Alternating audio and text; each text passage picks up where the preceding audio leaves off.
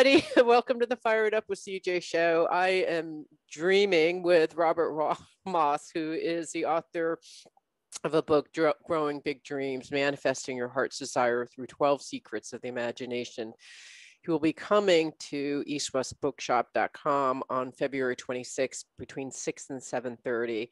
We've been having just a wonderful time talking, and I wanted to talk about synchronizing your life with this, just the greater universe and all that's happening. And you were telling me about a wonderful story that you wanted to share about synchronicity. So please do tell. Well, I'd really like to tell this. I told it last time I was in person live at East West. I will not be telling it on Friday or Saturday. I've told it already, but I need to tell it again. It also takes me back to the time of air travel. Remember that? Oh, yes. The bardo of air travel. I used to travel on planes all the time. I've been on one for a year. So and it's also an example of spiritual magnetism or spiritual gravitation. You know, we're carrying some energy with us. The world is drawn to it or repelled by it. And this goes beyond our personal energy field. It goes to the play of the archetypes, the gods, the goddesses, the larger powers. In this case, the archetype of death, maybe.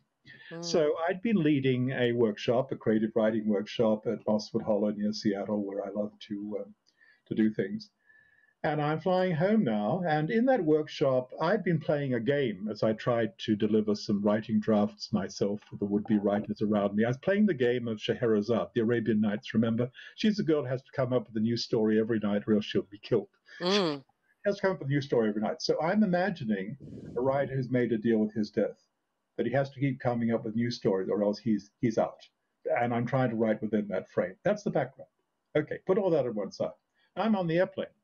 What's going to happen on the airplane? Well, along the aisle comes a very tall woman, her height exaggerated by the high heels on her black leather boots, who is dressed entirely in black leather with a top hat on top of her head. She looks very serious, and I noticed something funny about her gloves, but I can't quite make it out. She sits next to me, of course, and a small companion male sits next to the window. And I look at her gloves, and her gloves has death's heads on the back. Oh, my goodness. She's sitting next to me on the plane, and I'm sort of looking. I'm not sure. I usually talk to strangers on planes because they're going to be a source of stories, right? And this is what I like. But I don't start the conversation. She looks around, sniffs, looks at me and says, I like this flight. And I look at her, she says, yes, all the seats are full. You know, actuarially, if the plane is going to crash, there'll be 20% of the seats empty. This is how the conversation begins. Then she says, knowing nothing about me, do you think that the dead talk to us in our dreams? I say, absolutely. Oh, good, she says. My husband was a rock musician. He was shot in the face in a diner in Seattle last year and killed. It was in the newspapers. And last night he was by my bed talking to me. What do you think of that? I said, it's a good story. She says, he told me he's doing music and special effects for the dreams that people are going to see in the night. What do you think of that? I said, that's really wonderful. I think that's possible. Yes, marvelous. So the conversation grows. It turns out that her profession is dominatrix. At this point, I'm tempted to fall completely silent. What do you say to a professional dominatrix who is talking to you about death? She wants creme de menthe. They don't have it on the plane, so she has a triple vodka, and the conversation is gusting and going on. And then she says, Jezebel, I'd love to read a story about Jezebel. I'm trying to remember Jezebel from the Bible. Of course, she's a pagan princess who becomes a queen of Judea. And she says, yes, Jezebel, a Phoenician witch, she says to me. Those Phoenician witches were so good with dreams. And what she doesn't know and what I haven't told you is one of the stories I started writing, the writing retreat, was about a Roman centurion whose girlfriend was a Phoenician witch who studied dreams. She doesn't know that. As if her dead husband or someone is beside her. Psst, psst, try this one on him. And very quickly to the end, she says, I love crows and ravens. Of course you do, I say. Of course you do. Do you know there's a collective noun for a group of crows or ravens? I'm very proud. Yes. A collective what?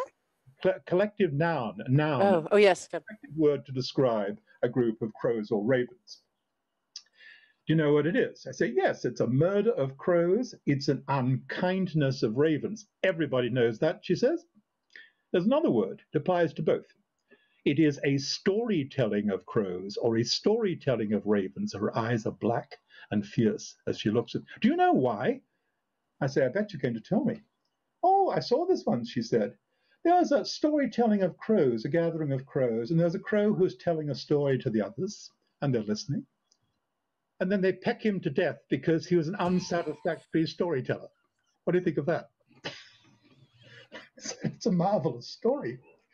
So it's all playing out on the plane. I put it in another of my books. I don't think it's in Growing Big Dreams, but I told the story at East West last time as an example of how we are magnetic in different ways. I guess because I love stories, I tend to attract stories. And I guess because that was my theme that day and that week, something came into play. Mr. Jung, who gave us the word synchronicity, said that we go through life in with a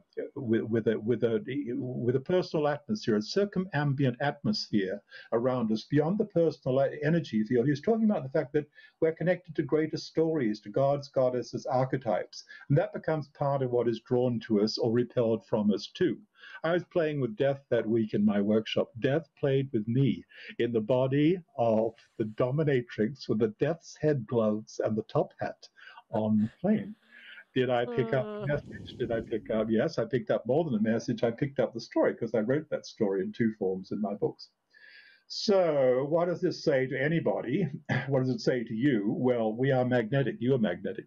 You know that? Your thoughts, your actions, your connections, they're in play all the time. They generate what's going to happen around the next corner. They generate your interaction, your success or failure with other people. They generate your experience of the world, because whatever you think or feel strongly, the world is going to say yes. So pay attention to what you're thinking or feeling strongly. You're thinking or feeling strongly that death is watching you, and you better come up with a new story. Be prepared for what you will get. Well, were you just pressured to like, okay, now I've got to write stories, and they, or I'm going to have my eyes pecked out by this crow group? I journal every day. That's one way that I deliver stories in my own book of dreams and visions and so on.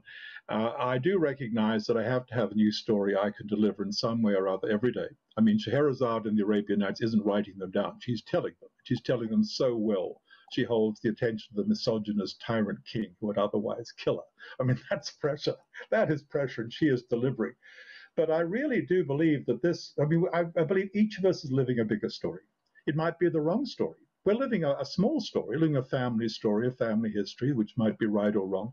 But I believe beyond that, we are all living in the world of the myths, the folk tales, the fairy stories, maybe several of them at once, and maybe they're clashing and contending, and maybe it's the right story, maybe it's the wrong story. For me personally, I thought it was the story of Odysseus. For a long time, the wounded warrior who's eventually healed in the realm of women and washed up and shipwrecked and still has a very hard time getting home. I thought that was my story. I actually think that my story is Scheherazade, somebody who's called to come up with new stories every day. I like the fact that I can identify with a woman who's under that pressure. So I think for me, that is one of the biggest stories I'm living. And frankly, even though it produces shiverish experiences like the death's head dominatrix on the plane, it's fun. It's fun. I love it. When you said that is your destiny, my watch just like was buzzing for some unknown reason. There you go. Yeah. So I love how, again, synchronicity, all the symbols, the signals, the things that you are inexplicable, the chills that, I've been getting throughout this whole conversation. These are things outside or within us that are beckoning us to listen and to notice. And I love that story. All right, I'm going to try to squeeze in one more segment to talk about the different kinds of dreams that we have. We have been talking to Robert Moss. What a delightful interview. From my perspective, hopefully you guys are enjoying it too. Okay, we were talking about growing big dreams, manifesting your heart's desire through 12 secrets of imagination. Thank you so much. Thank you.